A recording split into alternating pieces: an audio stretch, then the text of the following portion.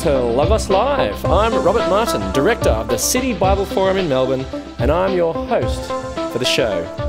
Logos is Greek for word or message, and Logos Live seeks to engage the Christian message before a live audience in the CBD of Melbourne. And do we have a live audience here today? Are they alive? Yeah. There's a couple of people out there alive.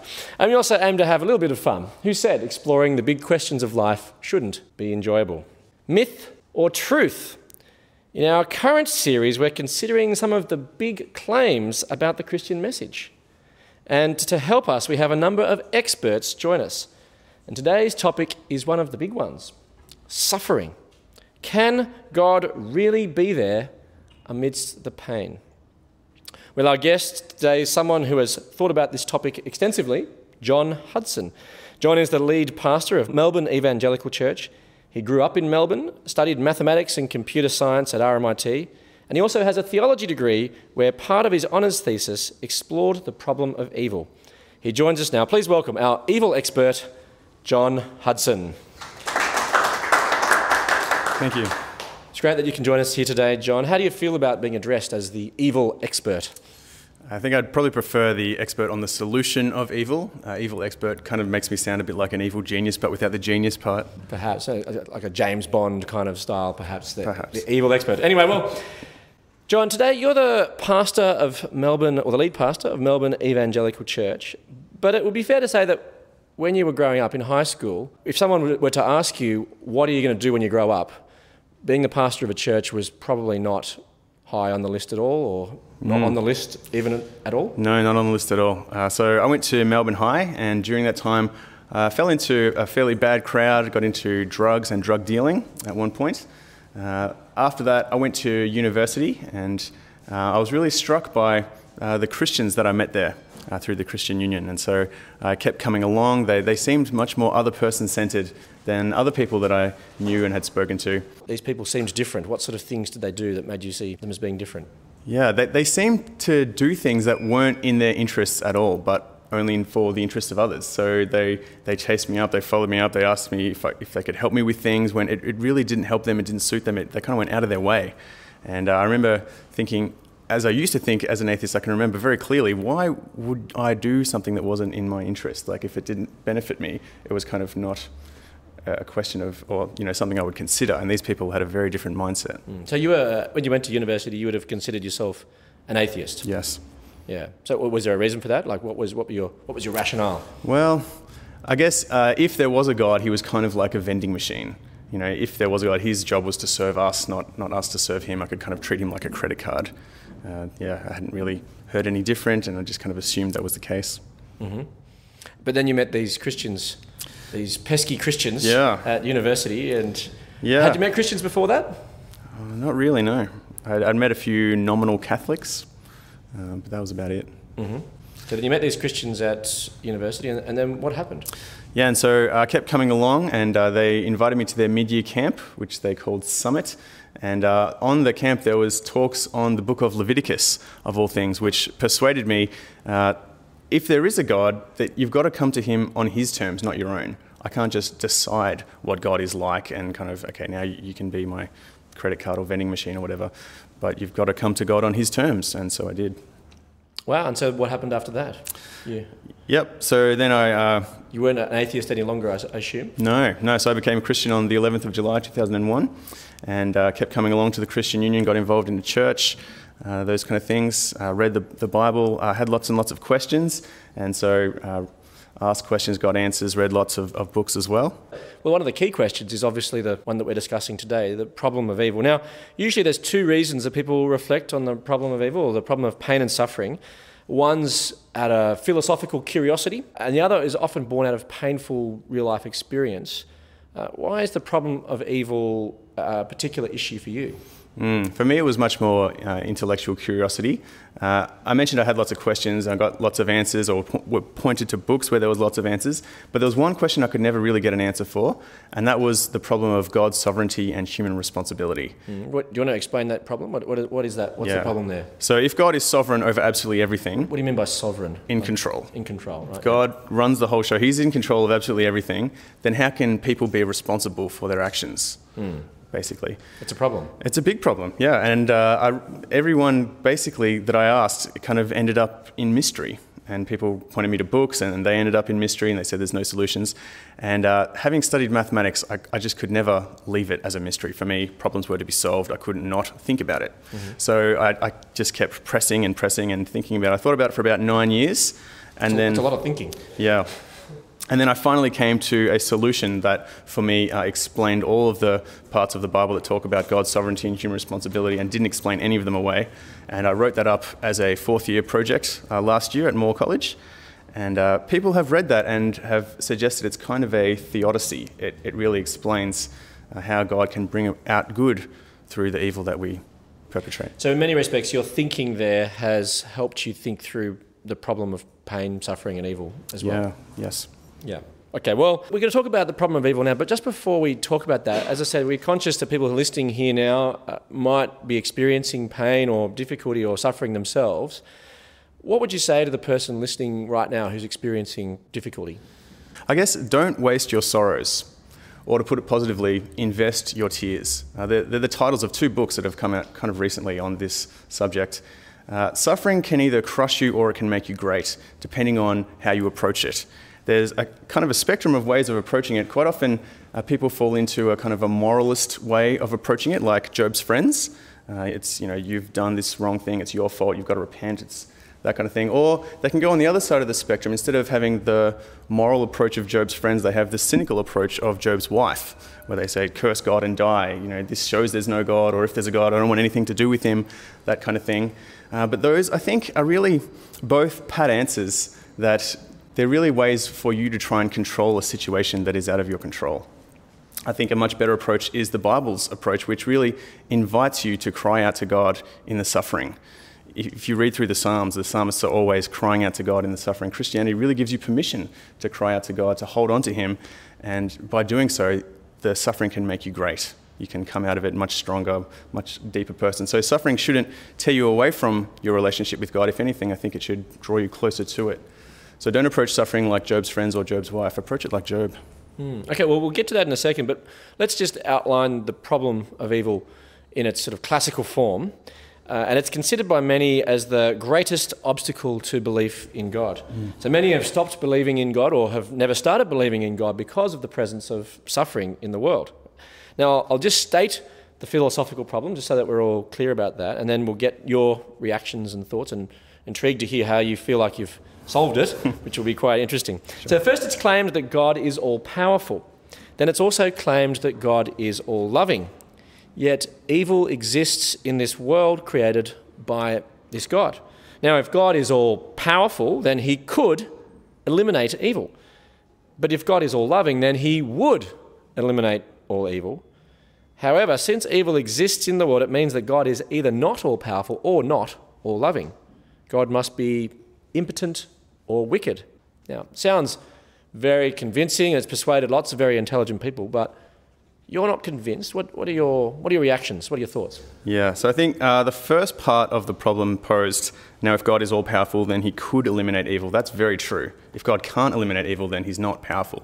But the second part, if God is all-loving, then he would eliminate evil.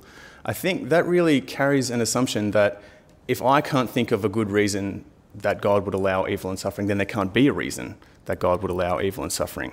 You're essentially demanding that an omniscient God who knows everything can't know something that you don't know, which it seems fairly false to me, or I don't know why you would make that assumption. It's almost like they want a God who's big enough to blame, but a God who's not big enough to have a plan. Right. I would suggest, indeed, you can't have it both ways. So your suggestion is that that second point, that he would eliminate all evil, may not necessarily be true. Yeah, exactly. Suggesting that because we don't know the reason doesn't mean there can't be a reason. I'm not kind of trying to give you the reason in order to disprove the argument. I'm just trying to show that the argument doesn't really stand up unless God is not big enough to have a plan. Right, okay. So tell us, what's God's plan? Yeah, so I hope I'm more drawing out the Bible's solution than my own. But I think when the Bible looks at the problem of evil and suffering, it points us to 3 points in history. The beginning of history, the centerpiece of history, and then the end of history. So in the beginning of history, why is there evil and suffering? It's essentially because we chose it. We've turned our back on the source of life and source of all goodness, and that has real consequences. We have a world with thorns and thistles and pain and suffering.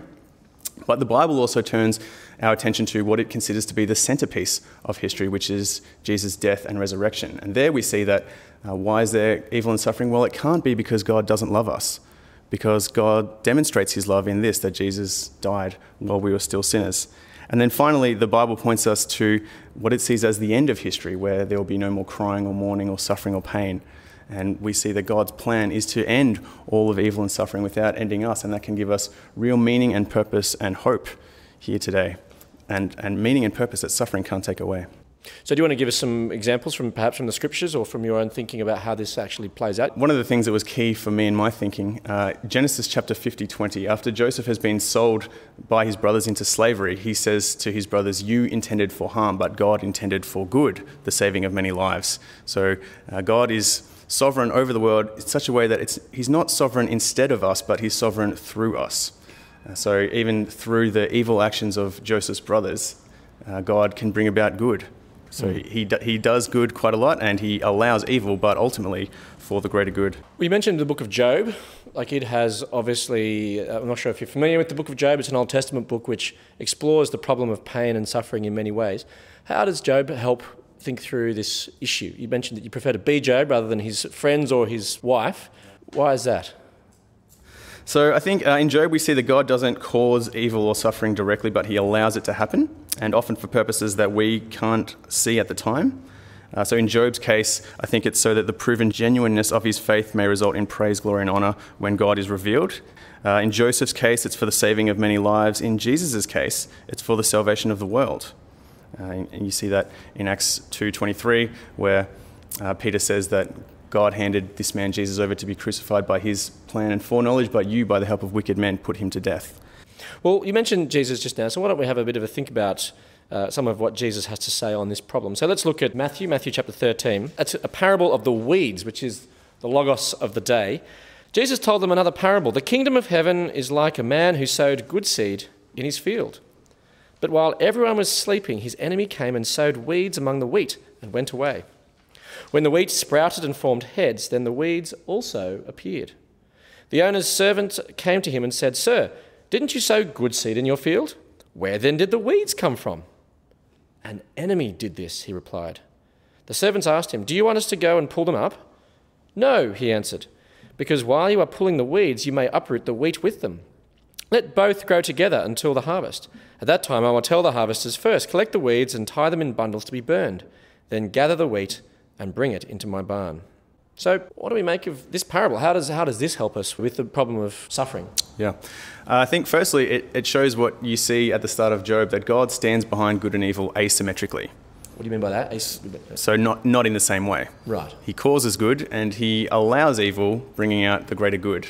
But I think also when you read Jesus' explanation of the parable back into the parable, you really see how it's a parable about the angels asking God about the problem of evil and suffering. Mm-hmm. Well, maybe we should, I've got that written down here as well, maybe we should listen to that explanation. I'll read it out now. Jesus does explain the parable a little bit later in Matthew 13:36, and he says, "Then he left the crowd and went into the house. His disciples came to him and said, 'Explain to us the parable of the weeds in the field.' He answered, 'The one who sowed the good seed is the Son of Man. The field is the world, and the good seed stands for the people of the kingdom. The weeds are the people of the evil one, and the enemy who sows them is the devil.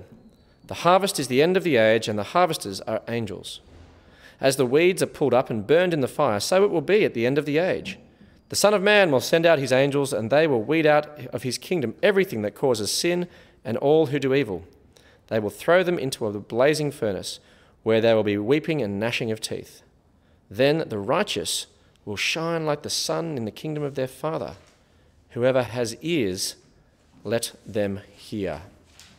So how does that help further explain what you were talking about. Yeah, so if you read that explanation back into the parable, then in verse 28, when the servants asked him, do you want us to go and pull them up? The angels are saying, God, can we end the evil? Let's end evil and pain and suffering right now. Yeah. And God says, no, because you'll pull up the wheat. Don't end evil and suffering, because that'll end all of those who are caught up with it, if you like. So if I had a crowded room of people and I asked them... like the crowded room of people we have here in front of us now. Yeah. That's right. So can I get you to put your hands up if you've ever caused someone pain or suffering or harm? So then the problem becomes... Every hand raised up. Yeah. Do you then want God to end all evil, pain and suffering without ending everyone with their hands up? Because that is exactly what...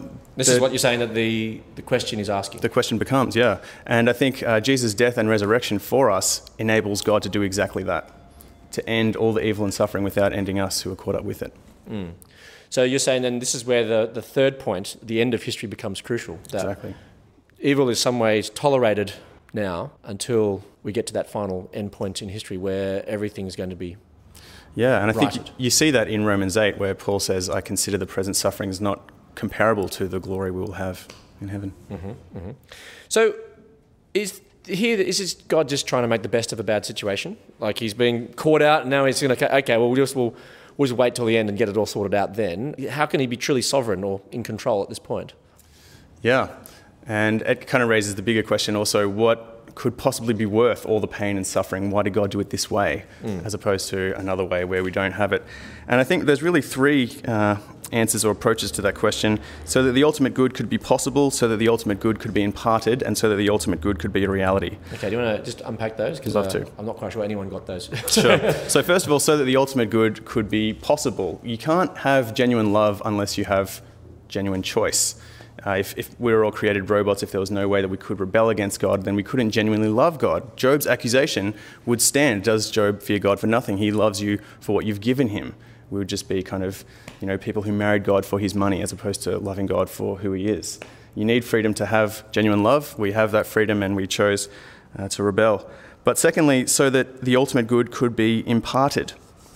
And John Newton is brilliant on this, the man who wrote the hymn Amazing Grace. He also wrote many other hymns, one of which is called Prayer Answered by Crosses, and that's meant something quite dear to me, especially this year.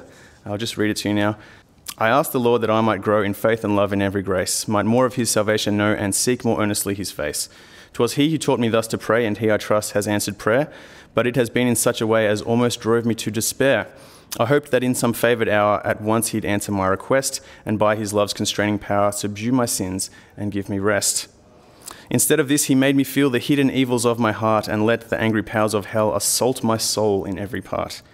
Yea, more with his own hand he seemed, intent to aggravate my woe, crossed all the fair designs I schemed, blasted my gourds and laid me low. Lord, why is this? I trembling cried. Wilt thou pursue thy worm to death? 'Tis in this way, the Lord replied, I answer prayer for grace and faith. These inward trials I employ, from self and pride to set thee free, and break thy schemes of earthly joy, that thou may find thy all in me. So God ultimately, I think, allows the evil and suffering that we experience to grow us up, so that we don't stay shallow and superficial. If you meet people in life that haven't experienced any suffering, they're quite often very shallow and superficial. They're not. Suffering kind of deepens us in a way that's that's kind of the soul-making argument. Finally, it's so that the ultimate good could be a reality, so that we could have heaven, if you like. To express the problem and the solution as concisely as possible, if God is so good, why didn't he create the best possible world? I think the answer is the best possible world is heaven, but you have to go through earth to get there. Heaven wouldn't be heaven without earth. It'd be the garden without the tree. Heaven will be so glorious that we will see the reason for the suffering on earth. Now, a question has come through. What role then does prayer play? Because many Christians are speaking to God, calling out to him. Sometimes prayers are not answered the way that we would like, and we see loved ones suffer or ourselves suffer, and prayer does not seem to be answered. How do we fit that into this schema that you've proposed, or that you suggested the Bible is saying? Yeah, great question. I think John Newton's prayer answered by crosses helps us here a lot, I think. So God doesn't always answer our prayers the way we want him to. But that doesn't mean that he's not listening or he's not answering our prayers. I think ultimately God answers our prayers in the way that we would have asked if we had known everything that God knows. Quite often we want things that aren't good for us. Sometimes we pray for snakes or for stones, but God gives us good things. He gives us bread, he gives us water. So you mean snakes and stones, like figuratively in the sense that we pray for things that aren't actually good for us? Yes. So I was alluding to something Jesus says, who of you, though you know how to give good gifts to your children, if they ask for bread, we'll give them a snake. If they ask for water, we'll give them a stone. Sometimes we pray for things that will be harmful to us. Sometimes. I suppose you're a parent, you're a father. So I imagine that there's a couple of times when your children have asked for things that you've not given them because it's for their good. Is that right? Yeah. And sometimes I know my daughter once asked for chocolate at 7 p.m. one night, and I sort of thought, actually, no, that's not good for you. I'll say no. There were tears, but it was for her ultimate good. How long, oh Dad, until you give me this chocolate? Yeah. Is that what you get from your children? They ask you, how long, oh Dad? Yeah, definitely. And you get all those kind of complaints. I think another thing, you also let your children learn things the hard way, for their good. And sometimes God allows us to learn things the hard way. It's, for the good of those who love him. Yeah. Well, we've talked about often the human causation of evil. So everyone in the room has condemned themselves by putting their hands up to say that they've caused someone to pain and suffer. Now, we're not going to get a confession from everybody out trying to tell us exactly those moments and when that actually happened. But what about natural evil? Things like cancer, disease. How do we account for that? Yeah. I'm not sure I can give you one blanket answer and say this is why all the time why God does this. There's a couple of reasons in the Bible that suggest some of the reasons why God might be allowing these things to happen. First of all, it could just be because we've turned our back on the source of all goodness. Sin has consequences. I wouldn't only want to say that to anyone, though, because it's essentially the reply of Job's friends. I think it can... Say that again. So what's the reply of Job's friends? That we did it. We're responsible. It's our fault. It's your fault. It's kind of the religious answer, but it's not, I don't think, the Bible's answer or the gospel answer, really. So you've got cancer because you've done something wrong? Yeah, I would never say that to anyone. No, but that's not what the Bible's saying either. Exactly. Yep. But I think another reason why God might be allowing evil and suffering is it's quite often his megaphone to the world calling people back to him. So in Luke 13, when a tower falls on some people but not others, Jesus says, do you think it fell on them because there were worse sinners? No, I tell you, but unless you too repent, you need to repent in order to be saved. C.S. Lewis writes a bit on this actually. In The Problem of Pain, he writes, we can ignore pleasure, but pain insists on being attended to. God whispers to us in our pleasures, speaks in our conscience, but shouts in our pains. It is his megaphone to rouse a deaf world. And Tim Keller put on Facebook just yesterday a very similar sentiment. Suffering awakens us out of our haunted sleep of spiritual self-sufficiency into a serious search for the divine. It's quite often the way that God gets us to call out to him. Quite often it's also to display the work of God in people's lives. So in John chapter 9, some disciples go up to Jesus and say, who sinned that he was born blind? Was it him or his parents? Jesus says, neither. It was so that the work of God can be displayed in his life. This is actually empirically verifiable. So there was a woman called Christine Tin Johannesson Henry who did a PhD that she released last year from the University of Copenhagen, where she looked at a lot of people who are suffering and the correlation that faith made or lack of faith made to the suffering. And in her PhD, she says this, my results show that people's individual Christian faith becomes present during times of personal crisis. Faith and hope manifest themselves very intensely, but it is rare that they show in the classical forms we normally associate with Christianity. Rather than a single set of static beliefs, everyday Christianity constantly unfolds in multiple ways in relation to others. The results of the study show that the deeper the crisis people find themselves in, the higher the level of faith and belief in God, while they also experience a greater will to live and a more vibrant sense of being. So what she's saying is that rather than the suffering being a problem, it's actually an advantage. Well, faith is certainly an advantage in the suffering. If you suffer as an atheism, then there's no point calling out for the simple reason there's no one to call out to. But everyone experiences suffering, and faith really helps. It really does genuinely help people to get through it and come out stronger. Suffering can make you great as opposed to crushing you.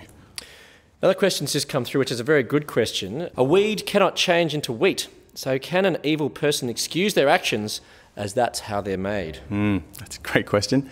I think at this point we may be pushing the parable beyond what it's intended to say. God can turn weeds into wheat. And I think by sending Jesus to die on our behalf, the fire that the weed deserves is taken by Jesus on the cross. And so we are we are pardoned. We have the free. We are treated as wheat.